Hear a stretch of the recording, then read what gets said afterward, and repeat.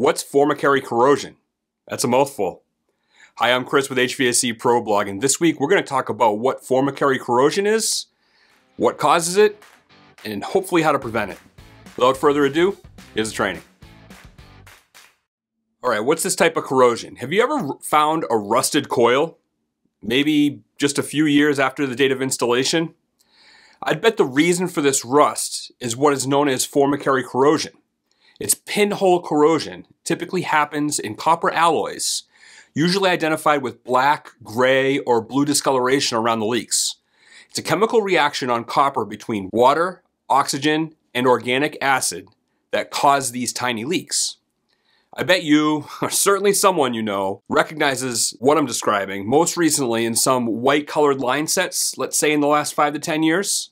Believe it or not, formicary corrosion is not something new, and our trade knew about this years prior. Why is it important? Since limited parts warranties in the HVAC industry has reached an all-time high, ranging from like 5 to 12 years, or even limited lifetime, formicary corrosion could cost homeowners and even contractors significant money in refrigerant-based repairs instead of equipment replacement. These repairs could range from a more simple refrigerant leak to even failed compressors.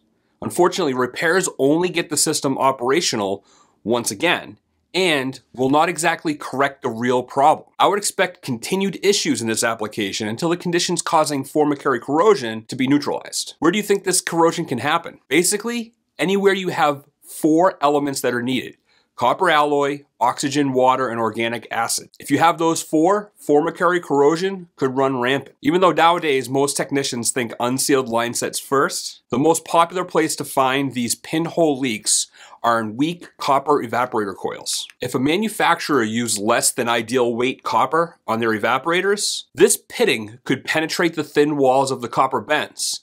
Even though corrosion was present for years, if the wall of the copper tubing is thick enough, it may never actually spring a leak. The more popular place to find formicary corrosion this decade is ductless wall mount indoor units.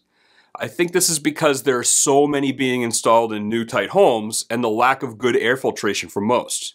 The off-gassing of VOCs, or volatile organic compounds, in building materials, lack of proper ventilation, and constant operation, means there's always a wet coil in those climates, poses ideal conditions for formicary corrosion. Since this corrosion causes tiny leaks that's almost undetectable to the naked eye, unless you're looking for corrosion, which could happen inside insulated line sets, this means regular maintenance may not even uncover the issue. This leads us to the question at hand. How can we prevent or correct conditions that lead to formicary corrosion? Well, the only way is to delete organic acid from the equation. In residential air conditioners and heat pumps, the presence of copper alloys, oxygen, and water are always going to be present. By sealing the older white insulated line sets, installers were trying to avoid the presence of water, since the rest, to include organic acid from the insulation, were already present.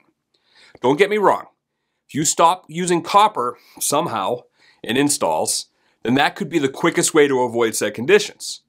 Maybe our trade will develop a better way to connect high pressure refrigerant systems, or coils made of some other heat transferring material in a futuristic model. This leaves us with the choice of how to stop organic acids. You really only have a couple of options: eliminate or dilute. Eliminating harmful VOCs that introduce organic acid can be accomplished with some premium IAQ products like new Calgon's iWave or the Remy Halo alternative. Pleated filters are not going to do the job, as they may filter larger micron items like pollen or smoke, but will not break down anything chemically. The only other alternative is diluting the air by introducing balanced ventilation like a HRV or an ERV. Although this doesn't guarantee the fix, organic acid is less likely to form per studies over the last decade. Thanks for joining me this week at HVAC Pro Blog, where we provide advice for residential system design, quality installation, and system diagnosis. I'll see you soon.